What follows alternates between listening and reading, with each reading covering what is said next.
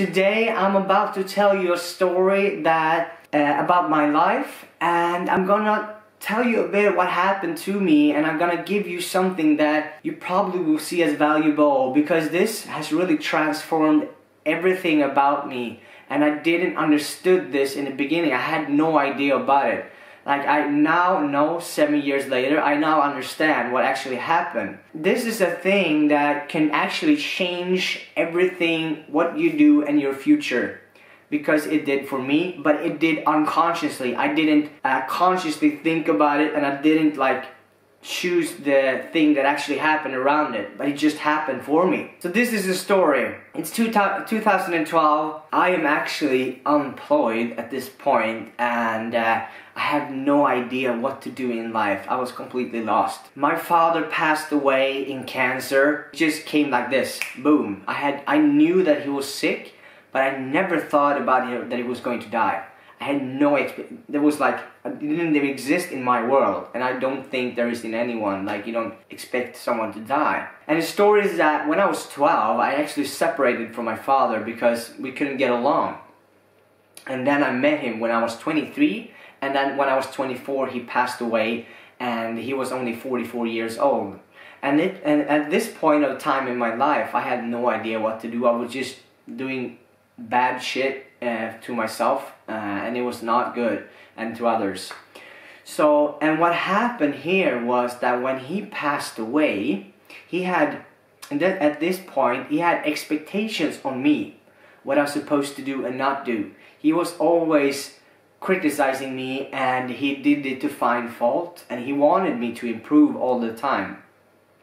But what happened was that when he did that, I did the opposite. So I did rebel. I didn't want him to control me that he maybe wanted. He wanted me to do all this stuff, but I didn't want to do it. So I did the opposite thing. I started to smoke when I was 13. I started to drink when I was 13. I started with the drugs when I was like 18 or 19 something, and I was doing drugs, and it was not good. So, and I now understand why I was doing that kind of stuff, because I was rebellious against him. Because that was the guy that I craved the most love from. So the question I want to ask you straight away when you're watching, who of your parents did you crave the most love from? Think about it. Is it your mother or is it your father? Because some of them you crave the love more from than the other one. You loved both, but you craved the love more. It's a different thing. So think about it, and I think when you start to think about it, you will know, bam, you will know straight away. And the other question is that, what did you have to do to get the love? Because when you were a little kid, you were doing stuff to get the love. Some is screaming, some sit and don't say anything, and some, you can do anything. My thing that I did, that I now understand, is that I craved the love most from him, and I was pleasing him. So the thing is that when I was pleasing him, I sometimes got the love.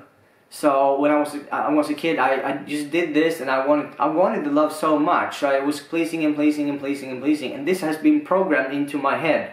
So when I grew up later in life, I still loved it and I want the love, but I got a free will. And the free will said that this guy hurt me, so I'm not gonna do what he wants me to do. I was actually doing the opposite.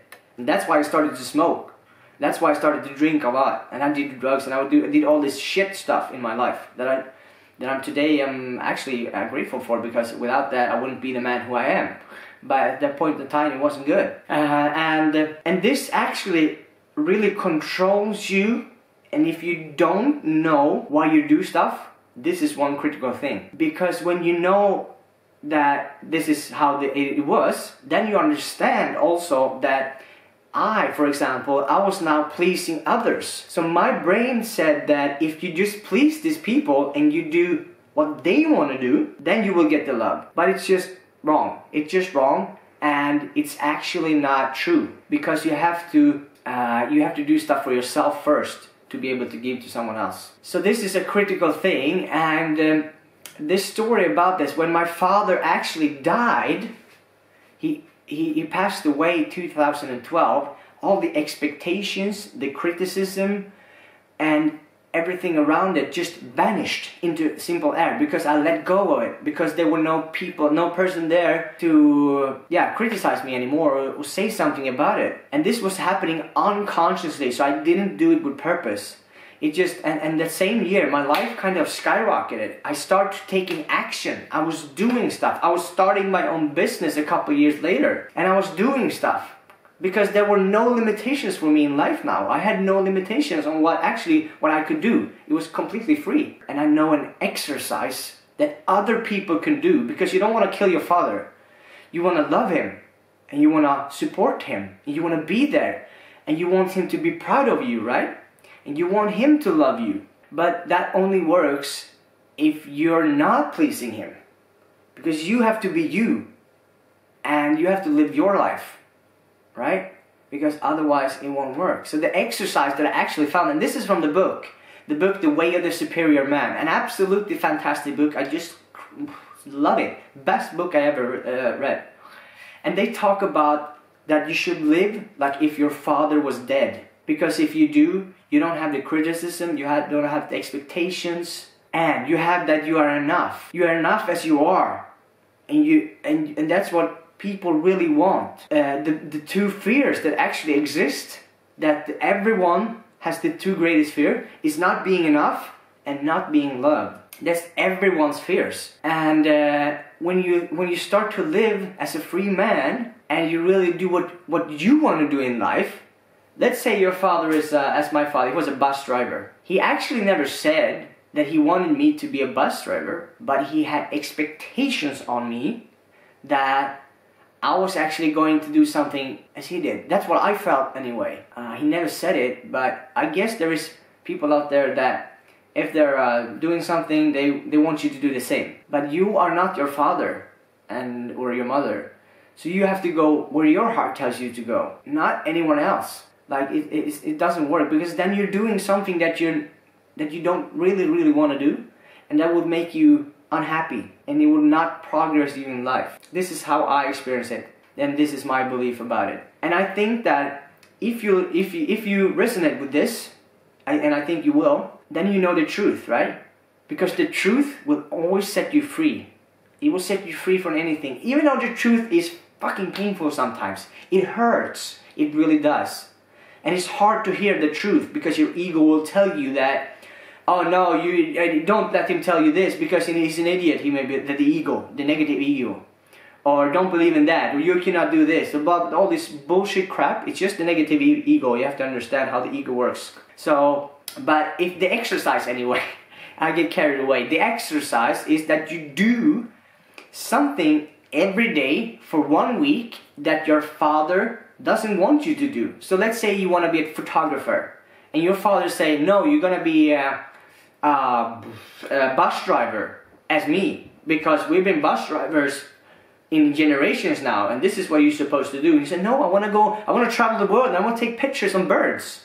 That's what I want to do. Then you should go out and you should start taking pictures on the birds. Collect the pictures, share them with someone who wants to see them, or whatever. Do something every single day, because then you start to practice to walk away from this old programming you have in your head since you were a little kid. And this is just, I feel so strongly for this, because now when I understand what actually happened 7 years ago, I'm so grateful. And I know, because I met you guys out there, I know this is the way how other people live their life without knowing it. So please share this video with someone, because even though you don't know this person, when they get vulnerable and they say, hey, that's how I do. I actually met a guy when I was traveling in Azerbaijan, and I know you're gonna watch, and I know you're watching this, and he was doing the same thing. He was pleasing, but it was his mother. So it was pleasing his mother because he craved the love most from him. And because of him pleasing his mother, he was pleasing everyone else. And that will not make you happy, because if you have a cup and your cup is not full, then you have nothing to give, right? And if you just keep pleasing others because that's your mind, that you're believing that if I just please those people, they will love me. But in the end, it's not true. So you have to fill your own cup up first and take care of you. That's the real truth. So yes, exercise. If you want to play with it because it's and then share this video with someone, please, because there's someone out there that really need to hear this. Exercise with one thing every day for like a week and see just how it feels. It will probably come. Feelings will come up, and just let the feelings go. Just let them be there. Let them exist. Let them come up to the surface. Because when you do, the feelings will go away. It's a beautiful thing. It's just beautiful. If you want to cry, cry. If you want to scream, scream. Yeah, it's beautiful. Thank you for watching. This is the second video, and next time we'll see what comes up. I have no idea.